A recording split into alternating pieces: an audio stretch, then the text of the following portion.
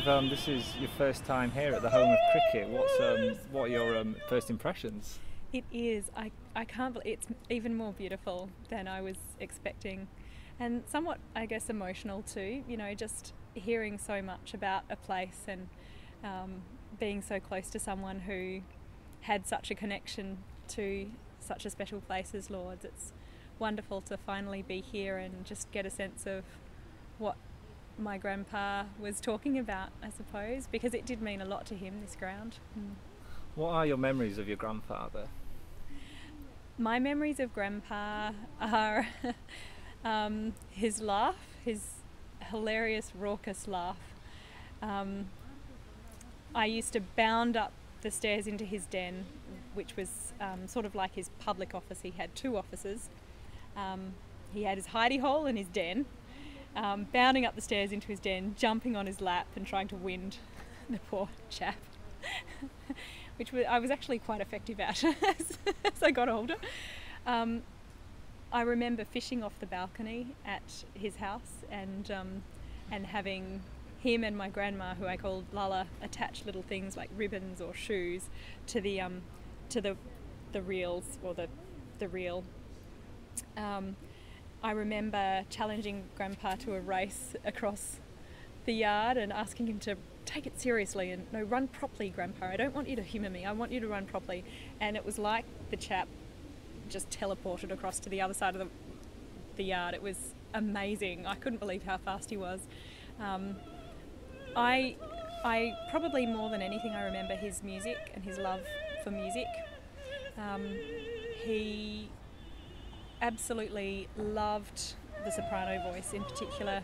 Loved show tunes, works with orchestra, loved some jazz as well. And I remember walking up his driveway, and if he was home, and unless he was, you know, in a meeting or busy, he would be sitting at his piano playing his piano, usually Chopin. And then as he got older, and his hands kind of slowed down in the last 10 years of his life or so, maybe 5 years of his life, he played more Andrew Lloyd Webber, which he really, really loved.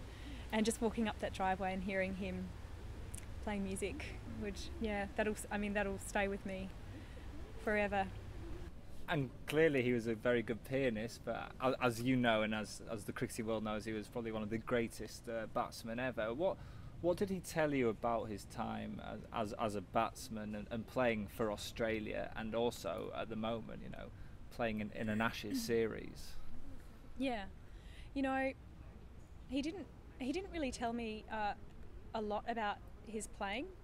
He told me more about, I suppose he used his own experiences to try to impart on me and on my brothers a sense of perseverance and just working away at something. And so he'd tell us stories about places like Lord's, or like the time when he went along to the dentist because he had a sore tooth and he had all his teeth pulled out, and went out and played the next day, and, you know, just with a mouthful of obviously just very sore gums.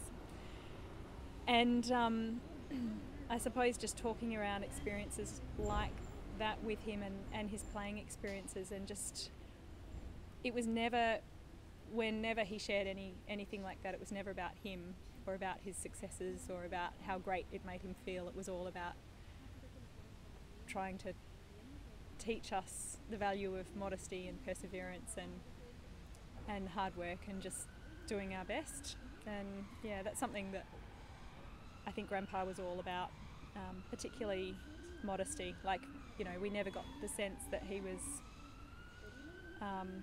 we would never have known that he was some sort of a, you know, fantastic sportsman, except that he did still run very fast. And I believe you've just popped into the MCC museum, and I'm sure you had a look at the Ashes urn and the latest, the Bradman collection, which is now here at the museum. What was that like?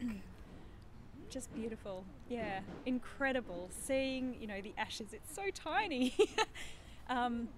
And I think that really goes to the heart of, you know, so much about the game of cricket and about you know, grandpa as a man, and about this place is not just about, you know, the beautiful ground and the gorgeous weather, and it's really about the spirit that lives on in, you know, in it, which is so much more than the ashes themselves.